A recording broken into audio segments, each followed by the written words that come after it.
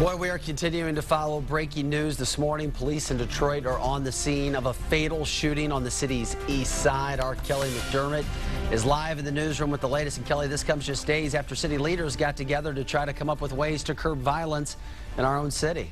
That's right, Vic. Well, we just talked to some family members who are telling us more information about the victim. We're told he was 37 years old. He was a father with a 7-year-old daughter.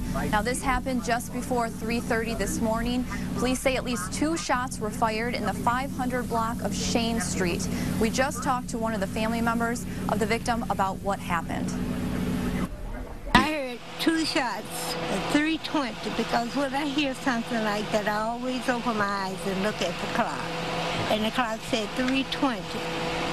So I just laid on there, and then a couple of seconds later, I heard footsteps run by my patio. I was upstairs, but I didn't get up there until I heard my daughter open the door.